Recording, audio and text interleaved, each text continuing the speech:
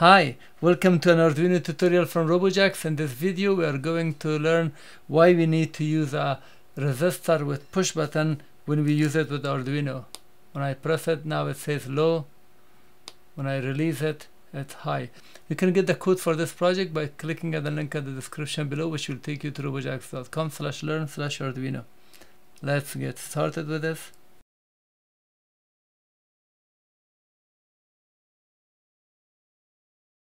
This is an Arduino and you want to connect a push button switch into pin 2.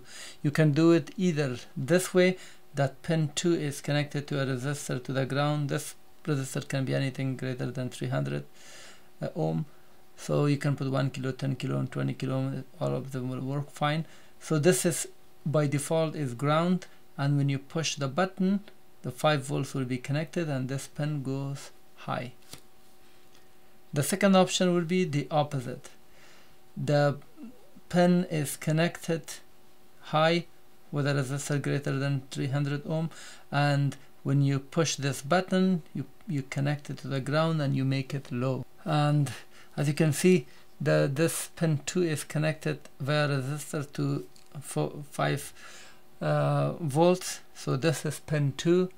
Pin 2 is here connected, and then from pin 2 the same resistor is connected here via this wire to 5 volts. And if I follow this, from pin 2 there is a push button that goes to the ground. From pin 2, this is pin 2, I have a push button which has these 2 pins. As you can see, these 2 pins, one is connected here, the other is connected here, and the yellow pin, the yellow is connected here to the ground of Arduino. So when I push this button, I'm connecting this pin 2, the white pin, to the ground. When I release it, this pin is, the push button is released, not pushed, then this pin 2 is connected via resistor to 5 volts. And here is a demonstration of that. The pin, this is always high, it's connected to 5 volts. When this button is not connected, so this one shows high. When I press this button, you will see on the screen that it says low. When I release it, this is now connected to high, so you can see high. When I push it, it goes low. Now here is this configuration that you see on the screen. Pin 2 is connected via resistor to the ground. So this is pin 2, the white wire is pin 2. So pin 2 is connected via this resistor, as you can see, via this resistor to the ground. And then from pin 2 we have connected it to 5 volts when it's pushed. So pin 2 here, this is a push button, and then this orange wire goes to 5 volts. The pin is always low. When you push it, it becomes high. And here is a demonstration of it. As you can see, it's low. I have not pressed it. But when I press it, so when I press it, it goes high, because I'm connecting this to 5 volts. And when I press it, it goes high.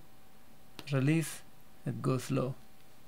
But when you want to use a push button switch to the ground, you can eliminate the usage of resistor, and you can use input pull-up, and internally Arduino will create this virtual resistance between the pin that you are intended to the VCC or 5 volts. This way you are eliminating the usage of resistor. Now let's have a look at the code. And the only difference between previous code and this one is that we just put input and underscore pull-up. But if you put this pull-up, the system will create a virtual resistance here, and it will be always connected to the positive via this resistor. So when you put your push button, we are just checking it to see if it's low.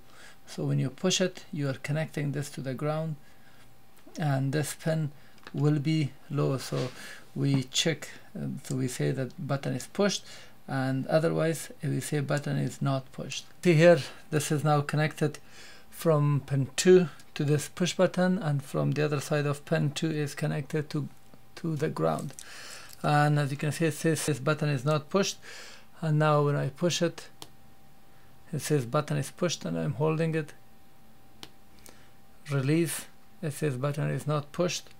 And now the noise and those stuff that you are expecting, anything get closer to this wire, it will not affect it, and you can eliminate the usage of resistor. And I'm wondering why they created this pull up and they did not create the pull down, so we could have put the push button up.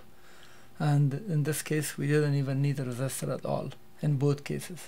Now the question is, what happens if you remove the resistor and just put a push button here to connect it, or maybe just put a push button to connect it to the ground? Let's find out. Practically I'm going to show you now. Now this is the case that the push button is connected between pin 2 and 5 volts. So from 5 volts I have one wire, the orange, and from pin 2 I have another one, exactly this configuration. Pin 2 is here and from 5 volt is here. And now let's see what happens. Here is the code. As you can see, it just goes high and low automatically without me doing nothing. Of course, when I push it, it always stays high. You see, it never goes low. But when I release it, now you see this goes low, high, and randomly it goes low and high. You see, even some noise, simple thing with just when I touch this wire, it changes. For that reason, you need to have resistor. You see, even when my hand gets closer, you see, when my hand gets closer, it changes. Now I'm showing you this scenario. So when I use this push button, the push button is connected between pin 2 and the ground. So pin 2 is on one side of this push button and ground is on the other side. Or not, it's low. Some noise, if I touch this wire, as you can see, it becomes high and low. To make the input immune against all these noise and make it stable, we need to put resistor so it can work properly. Now I have connected the resistor to 5 volts, so by default it's always high. It never changes even if I touch or anything, because this resistor, yes, in the case that if you put, for example, 10 mega ohm resistor, it's possible that it might not have any effect. It's like open. But anything around bigger than 300, 1 kilo, 10 kilo, 20 kilo, even 100 kilo ohm will work fine. Now I have connected back the pin 2 via resistor to ground, and on this side of push button is connected to 5 volts. As you can see here, by default, because it's connected via resistor to the ground, we are reading low, and when I push it, it becomes high and never changes any noise or anything. And if I release it, it's low because of this resistor, and no noise or anything can change it. Now let me explain the code. I've set inside the setup, I've set pin 2 as an input because we are using pin 2, and then we are setting the serial monitor. This is the monitor that when you click and show serial monitor, so this will be the serial monitor with 9600 baud. The value that you're using is this one. It must match at 9600 baud, otherwise you will not be able to read it. And this is just a text for our information. Inside the loop, we are reading the digital read. Using digital read, we are reading pin 2, and the result of the reading will be stored in a variable called push button of type integer. So now this is holding the high or low, the value that you read here, and we check if push button is equal, this is comparison, equal low, then we say parent pin 2 low, which is doing it now because the resistor is connected to the ground. And then we say else, otherwise pin 2 is high. Now if I push the button, you see this will be high. Release it, it will be low. And we are just waiting 500 milliseconds, and it continues like that. Thank you for watching. This was why you needed to have a resistor with the push button. Please thumb up the video and also subscribe so you can get updates of my upcoming videos.